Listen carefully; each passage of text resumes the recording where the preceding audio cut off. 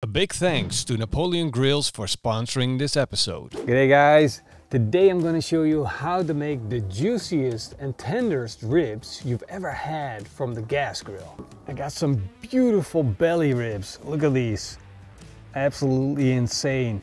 But these ribs, they are a bit of a waste product. When the butcher takes the animal apart, they take off that beautiful pork belly that we love so much, and then what you're left with is this. Of course, we still got a little bit of meat on, but not too much, because that's the way I like my ribs. I like to be chewing on that bone, got a little bit of meat on it, and this, to me, is absolutely beautiful. Just look at it. Oh. I'm going to show you how to cook this up, how to make it tender, how to make it tasty, and it's such an easy technique. First thing that I'm going to do is take a knife and trim up this beautiful cut of pork. I want all the floppy bits to be gone. Of course, I'm going to check both sides, and then I'm going to take off the membrane that's on the back of these ribs. Some prefer to leave this on, but in this case I like to take them off.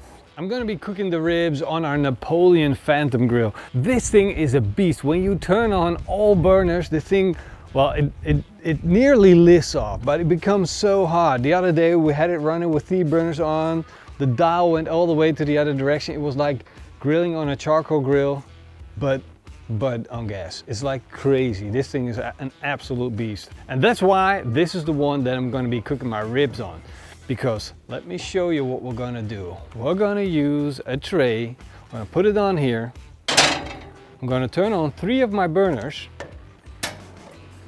Set them to the lowest position to start off. And now, here comes the good part, my favorite part.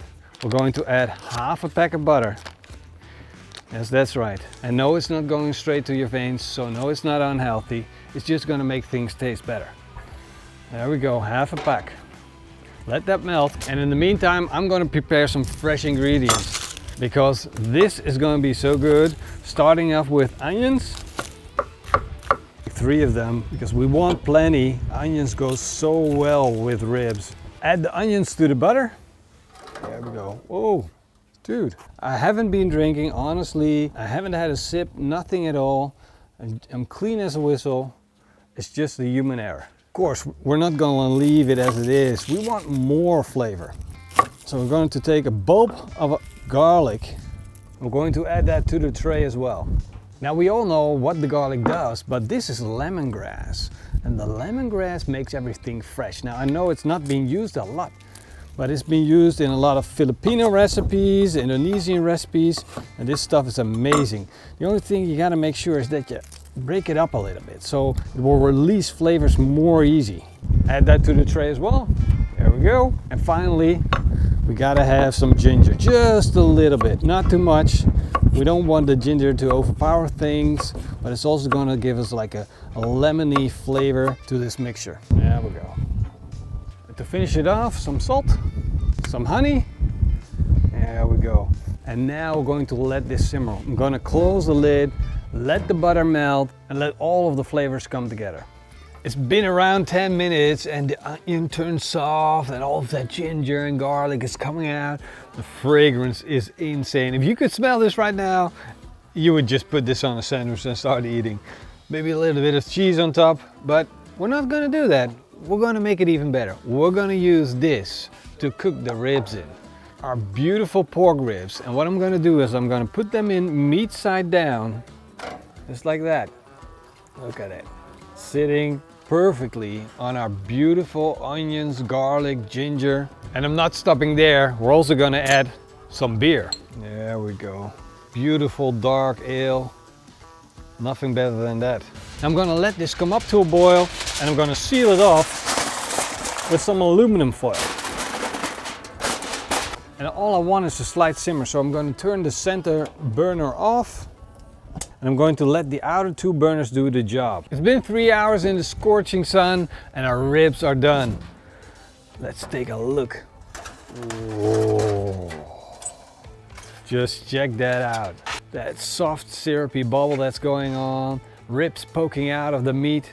If you are in doubt if the 3 hours are enough or you're thinking they're done earlier, the way to check is with a thermometer and just probe the meat, and when it's soft and tender, look at that. It just falls through like butter. Then you know it's really done. So it's time to take these off.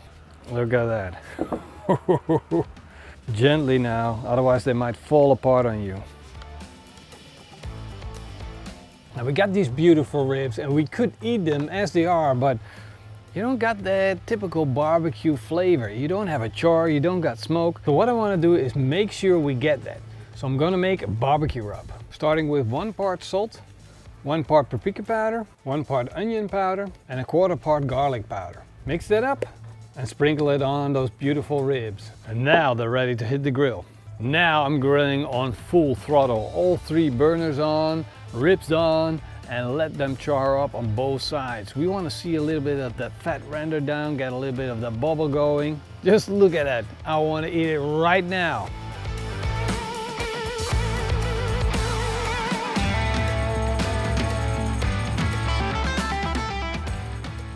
They're so awesome. Look at that, they're almost fall apart. Like, just like I could tear them up. Of course, I want to take a look on the inside of these ribs. Real careful though. There we go. Fantastic. Good looking ribs and super tender, because we can cut them up, we can tear them up. And then we got that final touch. Look at this. Oh yeah. And this is the barbecue sauce that I made out of the beer broth. All of that beautiful juice from the ribs and the beer put into a big pot. Added a cup of ketchup, a tablespoon of Worcester sauce, a tablespoon of honey, and 2 tablespoons of our barbecue rub. Then I mix it up and put it on the side burner of a Napoleon grill. Once we hit that syrupy bubble, I knew it's done, and I put it in a jar. And now you're looking at this insanity. I can't wait any longer. Morrison, I know we normally do the taste test right now, but hey, I can't wait for you anymore. I'm sucking it straight off the bone. You got that crunch, a little bit of the char. It's so flavorful. But what I'm most excited about is the actual beer flavor that's in these ribs. Definitely not a waste of good beer. You can't make ribs on a gas grill? Yes, you can. You guys didn't thought I had the chance, right? You guys thought that I was being skipped. No, no, no. No, no, no. I got the double dip now. It's a whole package straight away. It's like you grilled your ribs and the beer was already there. It's been there all along. And then the extra flavor from the barbecue rub, I love it. I love it. I'm gonna keep on eating. But you're not feeding the dog? Not feeding the dog? What do you want most? The ribs or the bone? Yeah, you can have some meat as well, man. Thank you guys for watching. I hope to see you guys next time. I want to thank all the patrons and the YouTube members. Please make this at home and eet smakelijk. En? Keep on grilling!